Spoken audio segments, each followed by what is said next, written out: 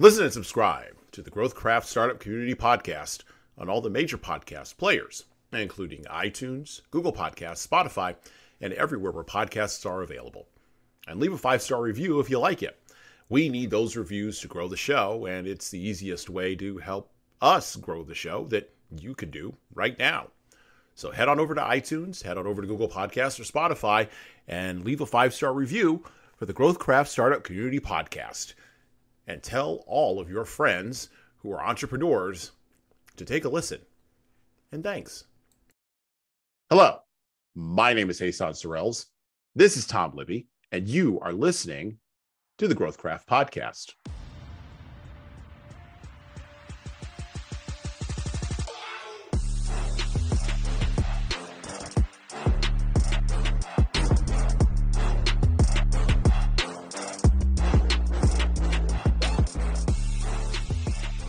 The GrowthCraft Podcast is designed and committed to help the startup founder, and it's designed with the startup founder in mind.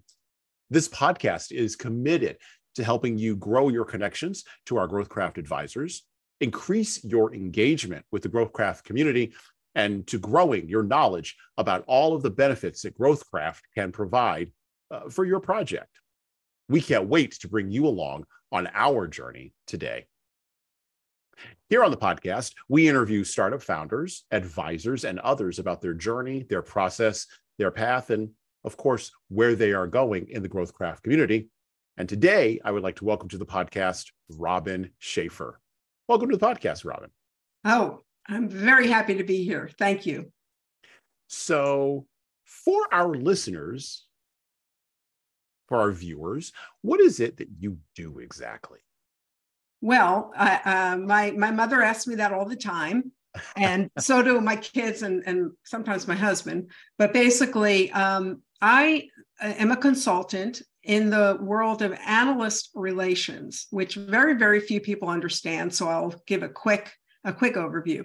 So analysts are third-party firms such as Gartner, Forrester, IDC, which a lot of people have heard of, and they are somewhat like consumer reports. That's my best analogy, right? So while consumers, if buying a refrigerator or a car or a toaster, would check the ratings on consumer reports, and that would help them guide their decisions. You know, the Harvey balls, which one's better, which one's most cost effective, and which one fits for your needs. And in that sense, you know that the analysts there, those are analysts that actually evaluate each product and make those rankings. And those analysts are very, very impactful to Samsung and Toyota and those manufacturers because they're influencing the sale of their products. Well, the same thing happens in business technology. So if a business and enterprise is going to invest in some sort of technology solution for their finances or their customer relationship management or anything that, and as you know, enterprises have thousands and thousands of types of software there. They would consult with an analyst, and the analysts are these people from these firms, Gartner, Forrester, IDC. I mention again because most people know those names, that write research. And they also consult with these buyers on their buying decisions and help them from, I've got a problem, I don't know how to solve it, what kind of technology I should use, all the way down to vendor selection. They're very involved. So therefore, they're very influential. And from that perch, where they're really seeing and understanding customer, enterprise needs, they also consult with vendors, with the people that sell those solutions and help them with better messaging, better products, and all that feedback that they give to the audience. So that's what an analyst is. And then what happens is every vendor, every seller of technology has somebody or team or some persons that manage this analyst relations role. So they work as an interface between that vendor and the analysts that are out there. And there are about 10,000 of these analysts and about 1,200 individual firms, just to give you an idea of the size. Wow. That sounds like a huge ecosystem. Yeah, for sure. I was just going to ask, so Robin, you're an analyst relations consultant. So are you the one doing some of that work, or how do you fit into that ecosystem? Yeah, great question, and something I'm frequently asked. So thank you for that. So what I do is I work on behalf of vendors, particularly startups. So I will work with them to educate them and help them and build for them a program of proactively managing the relationships with those analysts. So I will act in the relation, just like you hire a PR agency to work between you, the vendor, and the media, the journalists, you would engage me as an analyst relations agency to take care of that function for you. And I either handle the whole thing or supplement in different ways the staff that they have doing it. Okay. I got to be honest.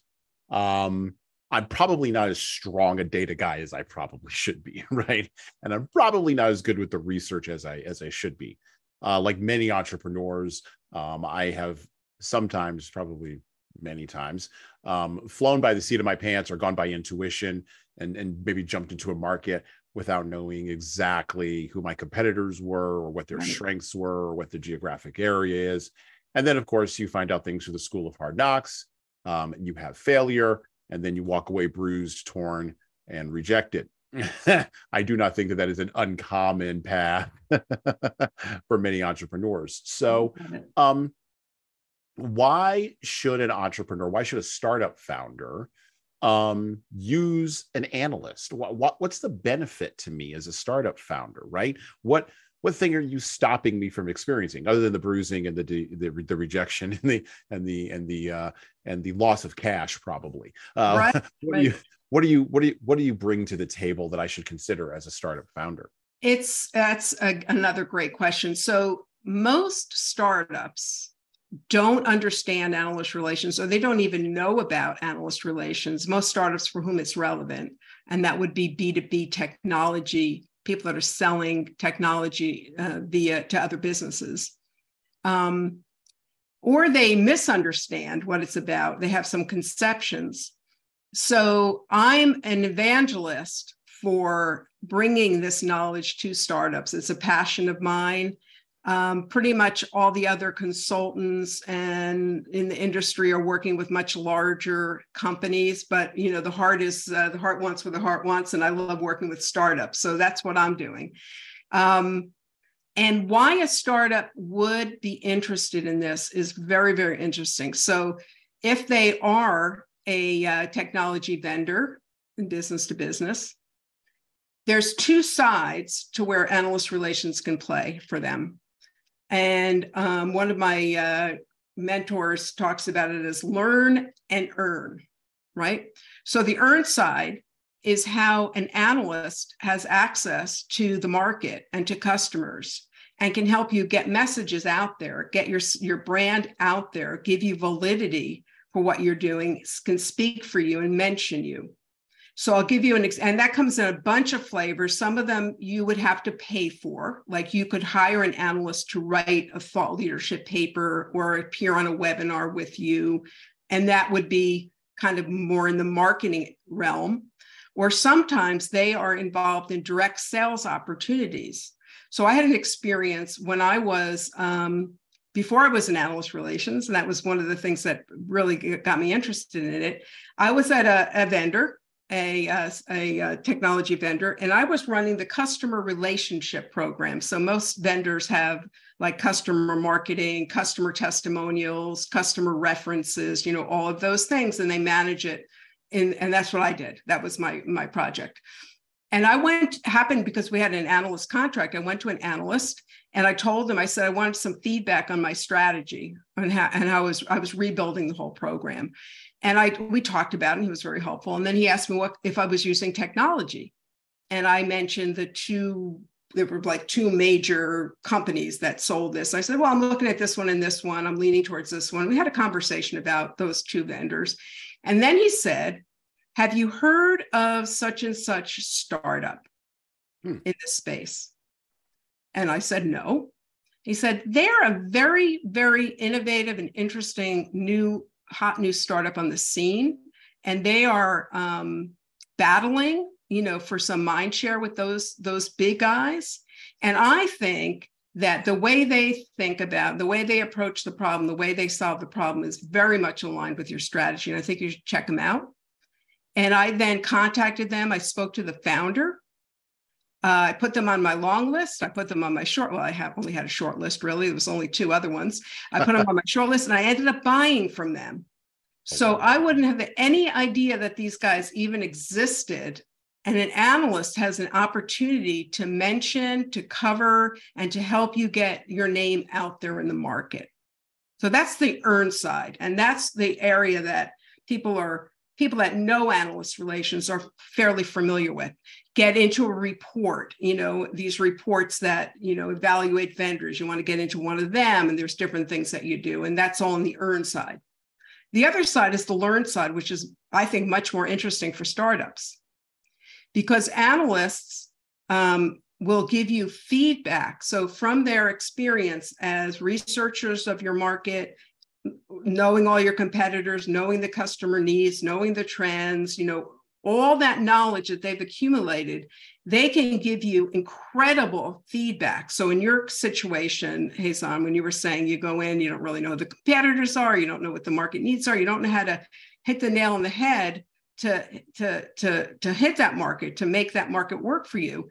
An analyst has an amazing capability, more than probably any other source, of giving you really clear feedback. Okay. Now, there's a caveat to it, because if you want in-depth feedback, if you really want to have a conversation, you want to get guidance, they're not going to do that for free, right? That's going to be a commercial relationship. So we hold that, because we know startups don't have deep pockets, right? So we hold that to the side.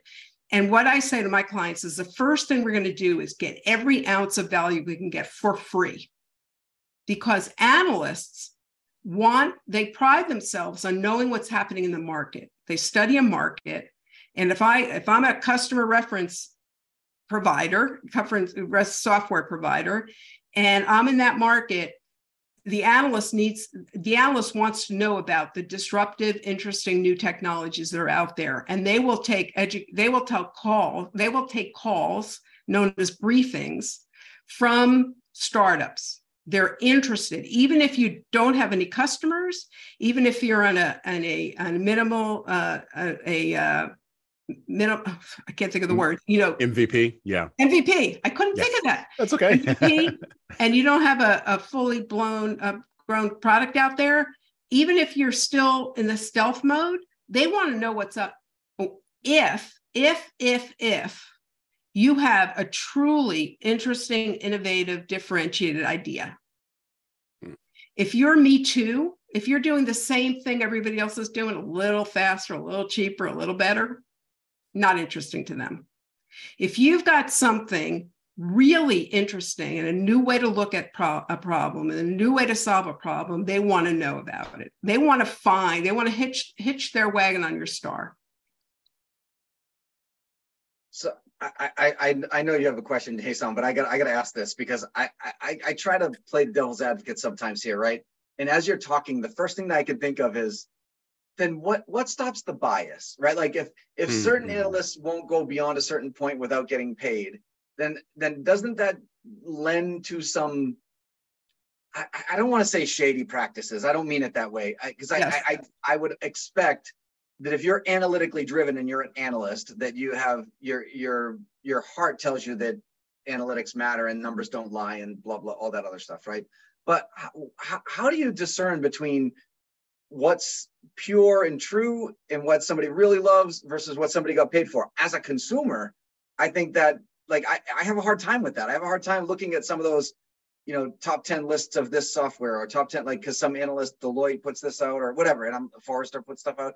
And I'm like, okay, well, how much of that is sponsored? Like, I don't even understand. Like, so I'm not sure what to believe and what not to believe as a consumer. So if I'm a startup, how do I understand and know which analysts are going to treat my product like it deserves versus I have to pay them to treat it the way that I want them to treat it. You know what I mean? So I hope I'm explaining that well. You are absolutely explaining it. And it is one of the most complex and nuanced and confusing situations out there. Okay.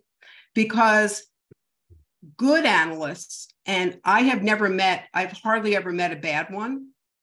Good analysts will not say nice things about you for money if they're truly have scruples. And most of them, almost all of them that I've met, really pride themselves on that they do their darnest to remain unbiased.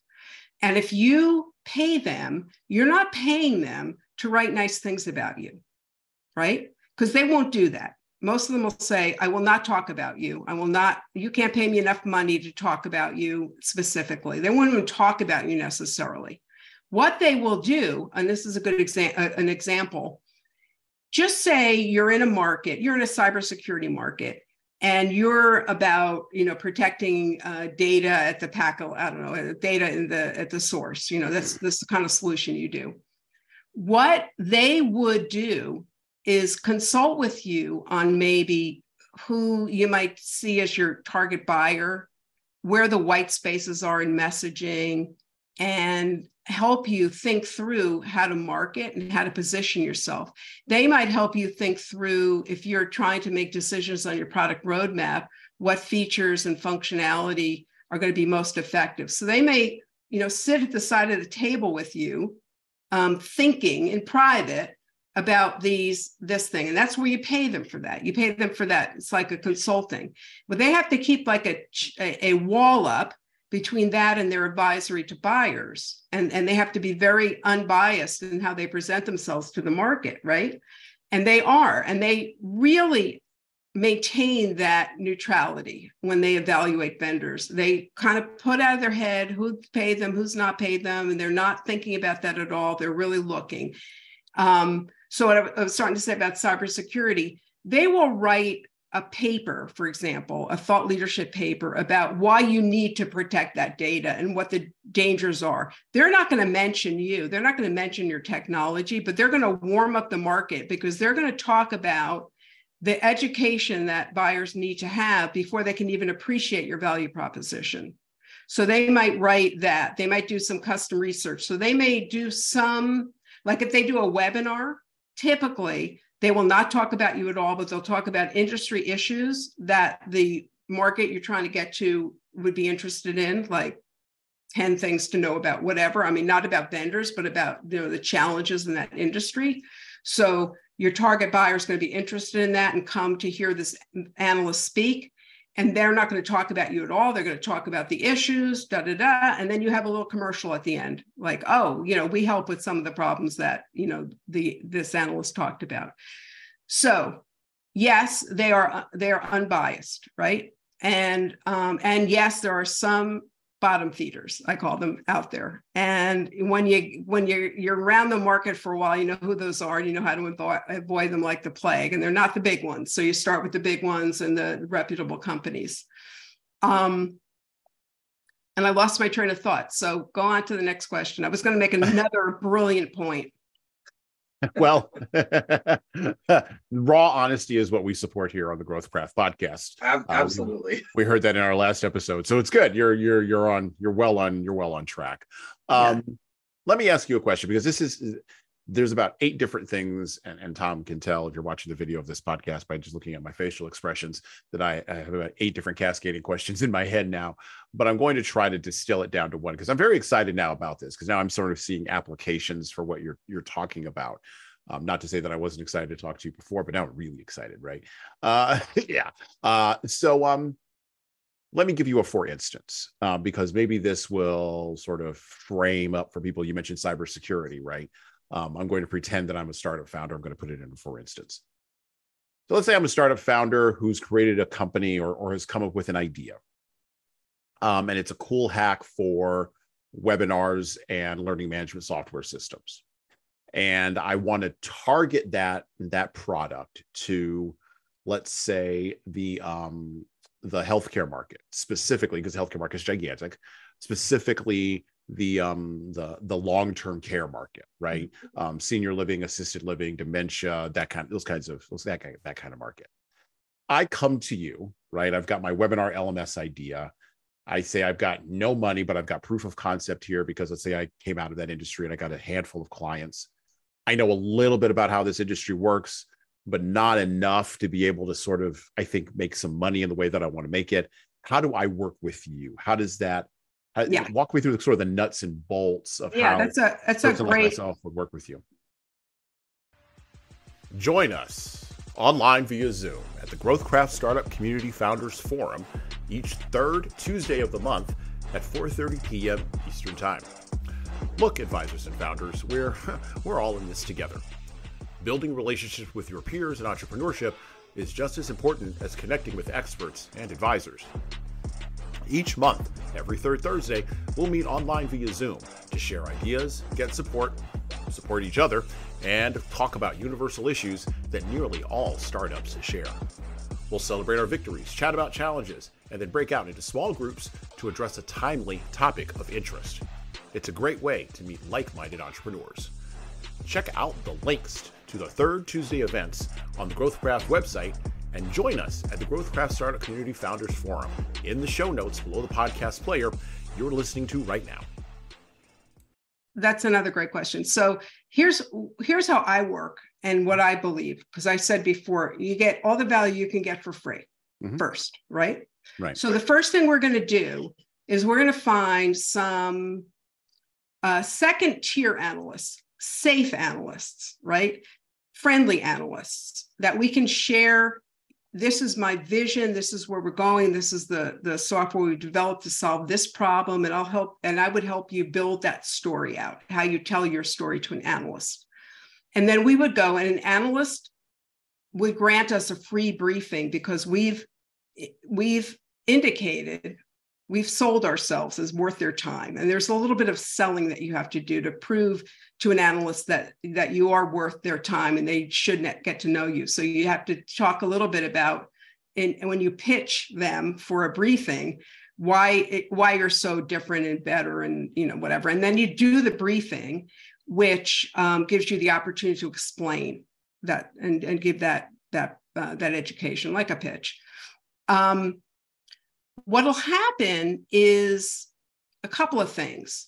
You're going to get this, the analyst is either going to be engaged or not engaged, right? If you go to Gartner, mostly Gartner, Forrester, IDC that I mentioned before, the big gorillas, they're going to be pretty tight-lipped on that kind of call. Okay. But if you go to a second tier firm, and there are dozens and dozens of second tier firms that are reputable that I know that you could go to, and you give them your pitch, they're going to be much more forthcoming in feedback and interaction. Interesting. They're going to ask you a lot of questions. They're going to give you verbal cues and body language, how they're reacting.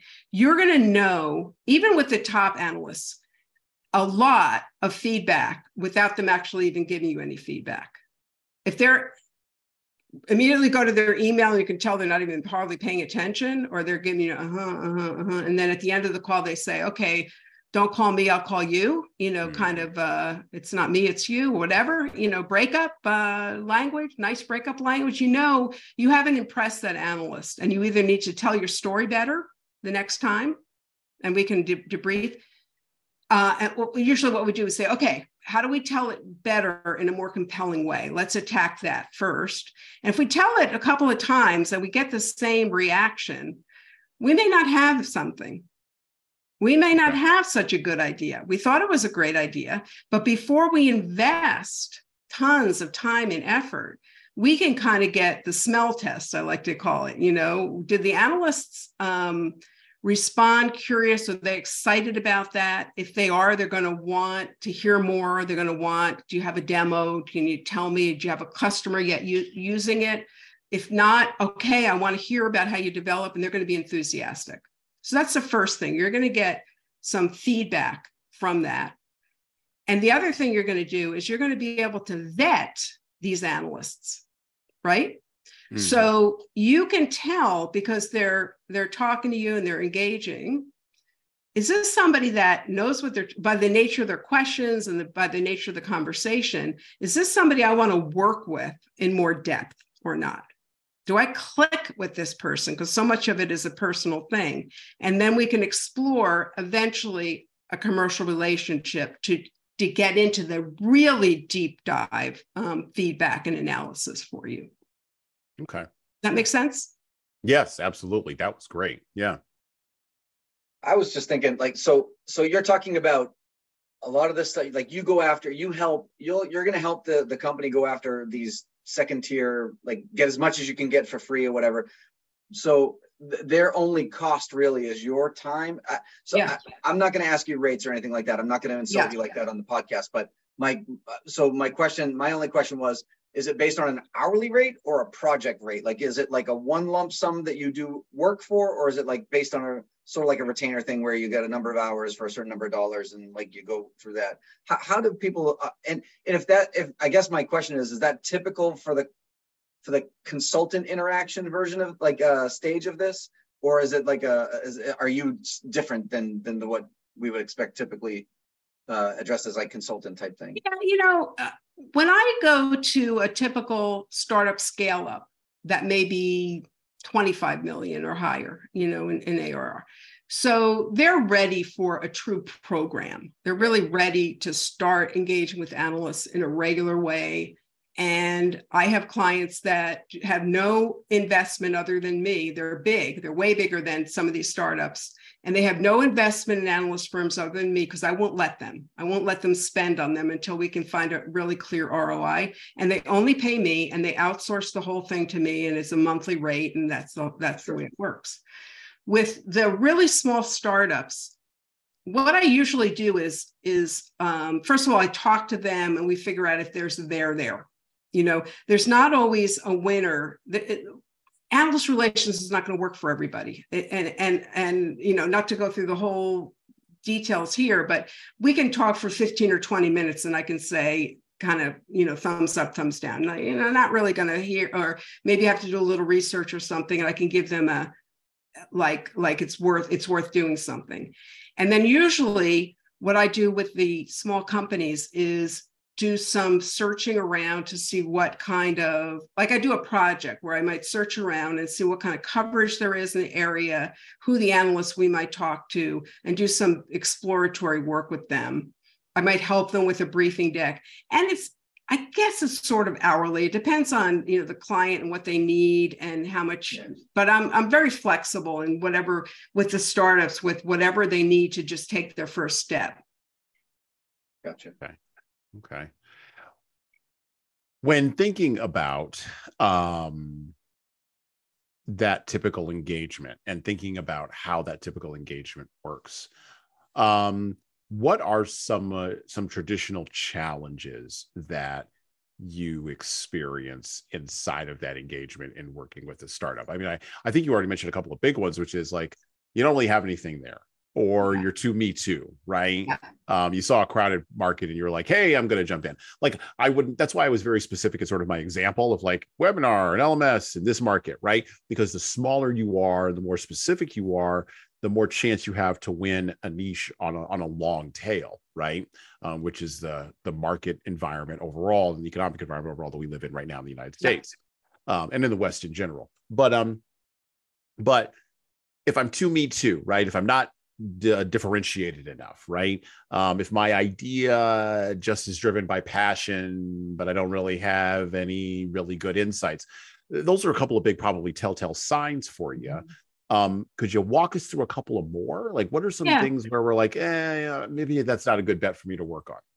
Yeah, there has to be some passion behind it too. If you can't get excited about what you're doing and show and demonstrate passion and have that maybe personal qualities, might be some personal qualities to express that's going to be really tough to work with. So if you're me too, you don't have a passion, you're not like a really good spokesperson, because you have to be in a sales convincing mode. But guess what? If you're not, you're going to have a hell of a time with investors and customers. So I'm not alone here.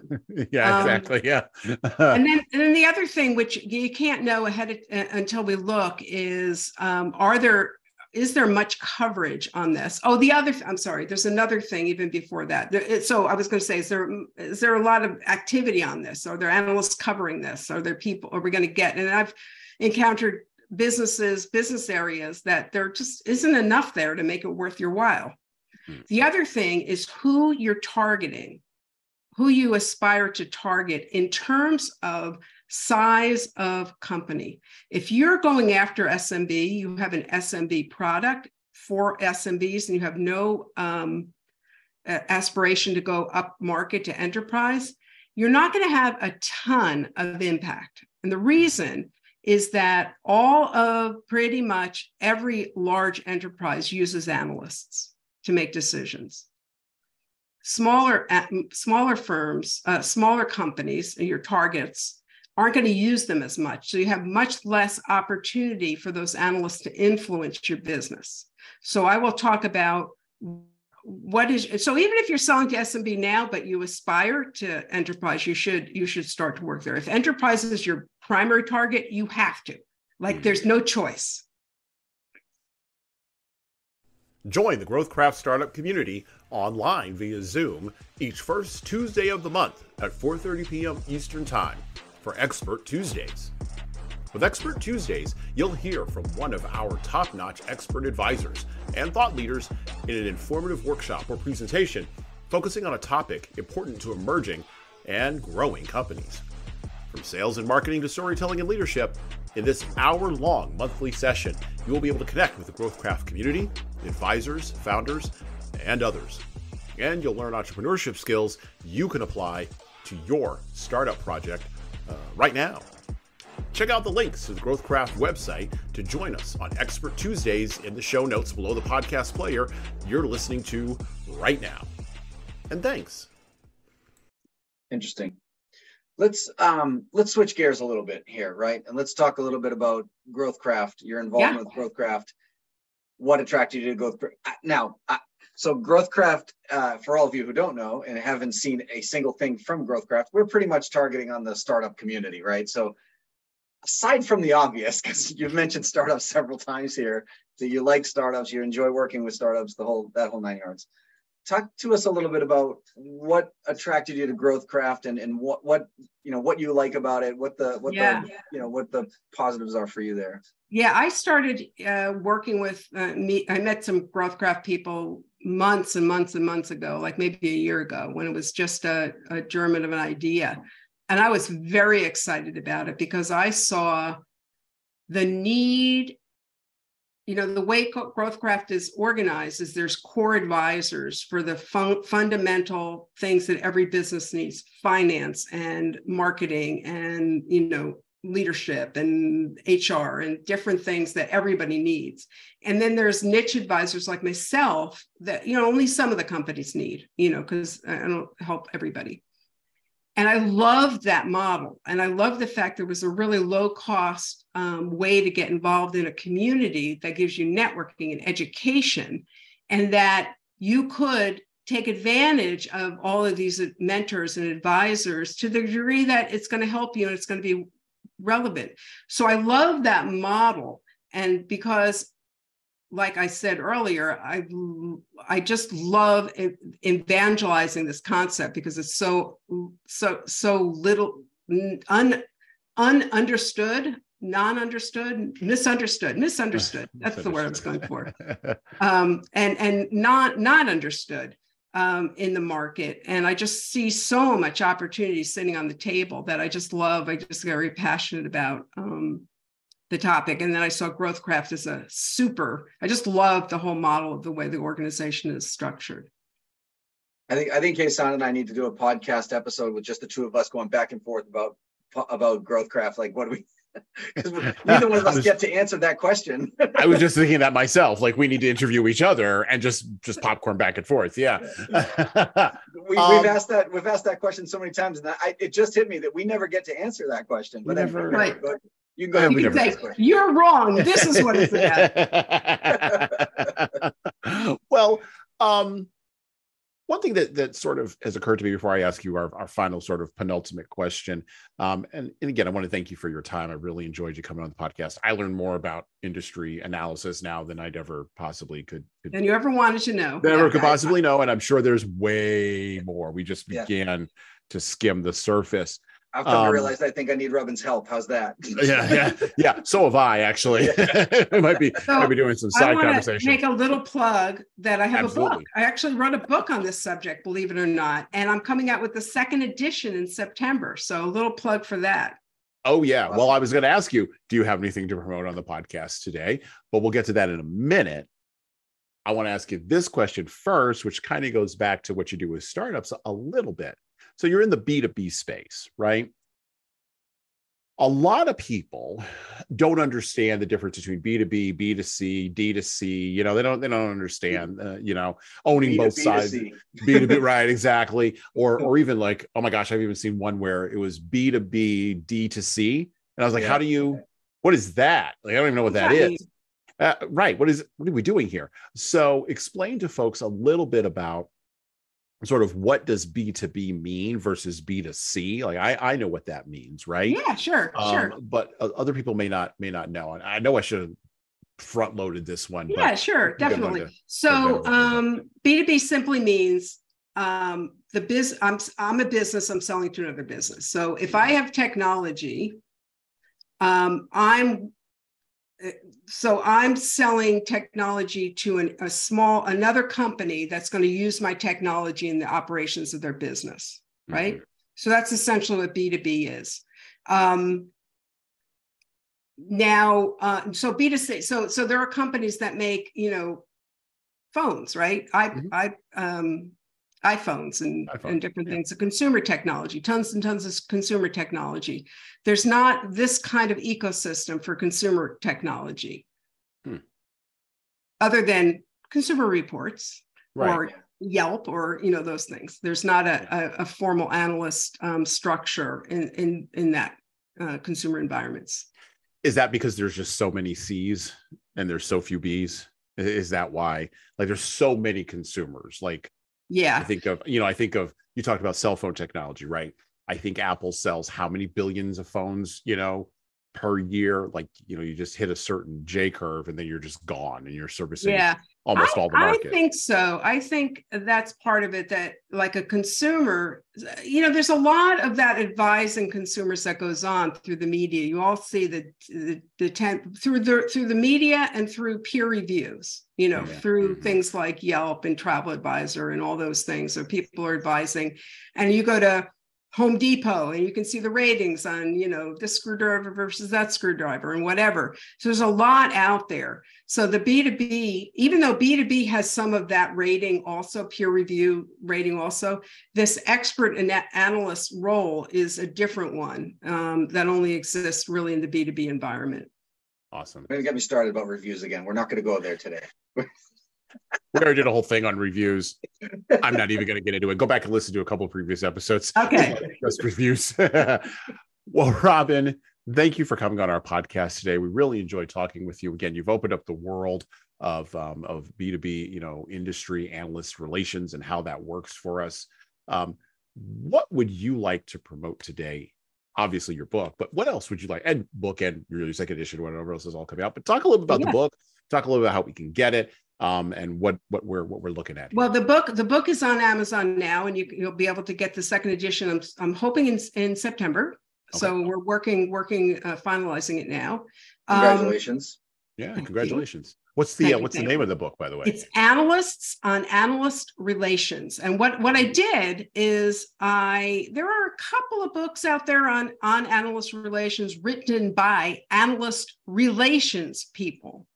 So it's people like me telling you how to do your job, right? Mm-hmm. So I said, wouldn't it be interesting to write a whole book on what the analysts think? What do the analysts want in a briefing? What do the analysts think about how you create categories? What do the analysts think about all these different topics? And then I have about 50 analysts represented, and I've interviewed them, and I have, a whole lot of different topics. So an analyst relations person is the audience. So a person that specializes in this, and they can hear right from all of these analysts what they want and get all the insight on how they can do their job better. So the market is for analyst relations people. I want to promote one other thing. Mm-hmm. I worked with the University of Edinburgh on a research project and did this in 2022. We did the research project. And what we wanted to do is get some data behind this idea that analysts can help startups, right? So we kind of know it intuitively, but we wanted to get some data. So we worked with the university and we did a research study we asked startups, analysts, and VCs accelerators as like the third leg of the stool. And we put together a research project and a research report, which you can find on my site, which is schafferar.com. And we can put that maybe in the show notes. Mm-hmm. And so my buddy, Chris Holscher, who is another AR consultant, and I run a video interview series on startups and analyst relations. So these are, we've only started it in January, February, so we don't have a whole lot of shows out there. Mm-hmm. Episodes, that's the word I was looking for. But they're really, really rich. And I would recommend that people check those out if they want to know more about analyst relations. Every show is packed with information. Awesome. And we will have links, as Robin said, to Robin's book. We will have links to where you can connect with Robin on LinkedIn and on social media. Of course, we will have a link to where you can find Robin's show. I believe it's on YouTube, right? Yeah, it's on YouTube. Yep, absolutely. Where you can find all those show episodes on YouTube and every place where you can connect with Robin Schaffer in order to find out more about, well, the industry you're attempting to make a dent in. Once again, I would like to thank our guest, Robin Schaffer. This is Tom Libby, and I'm Hasan Sorrells. And we're out. Thanks for joining us, everyone. Thanks for having me. Each second Thursday at 3:30 p.m. Eastern Time, join GrowthCraft live and in person at Second Thursdays at CIC, located at 1 Broadway, Cambridge, Massachusetts. Located at Kendall Square, CIC features the most engaging entrepreneurial community in the Northeast, right next to MIT and minutes from Harvard University and downtown Boston. With 250,000 square feet of professionally managed flexible workspace, CIC has every office amenity you could possibly need to scale your startup project. For those of you who are local, or if you're just visiting Boston, GrowthCraft advisors and founders can meet others in our community face-to-face. Join us for an informal social and informational get-together. Meet others, chat with advisors and peers, make connections, and then stay for Venture Cafe, starting at 4:30 p.m. Eastern every second Thursday at CIC. Check out the links to the GrowthCraft website to join us live and in person at Second Thursdays at CIC in the show notes below the podcast player you're listening to right now. And thanks.